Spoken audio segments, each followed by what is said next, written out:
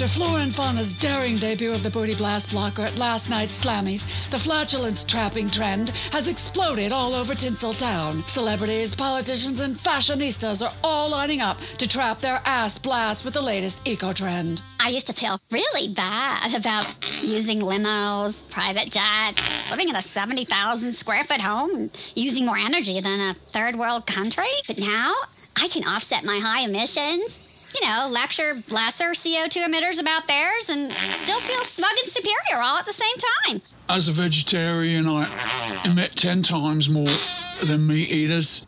But now I can chow down on lentils, tofu burgers, broccoli, fired up a stink tsunami, man, guilt-free. No surprise that the latest eco-craze has hit the top of the charts this week with rapper Puffy Puff Puff's Booty Blast rap.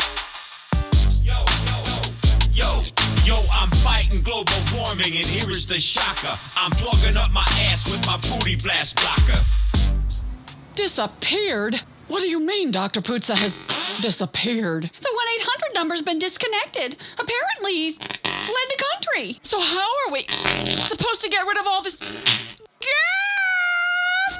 Well, it's been a historic week here in Lala as frantic efforts continue to locate missing eco-proctologist Dr. K. Puzza, who was last seen heading towards Mexico with a buttload of cash. Meanwhile, citizens of Tinseltown are blasting off in epic numbers. In fact, the AP reports that not one single Hollywood A-lister or politician remains on terra firma.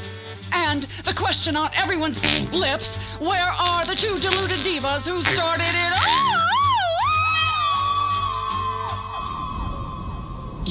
I think hovering 30 feet above my fridge may be the best diet ever. How much weight do you think we're losing? Well, you must have lost a few ounces on that one. What about this? You're such an amateur. That must have burned off at least a mochaccino's worth. Have you noticed how much nicer it feels down here? Yeah. Smells a hell of a lot better, too.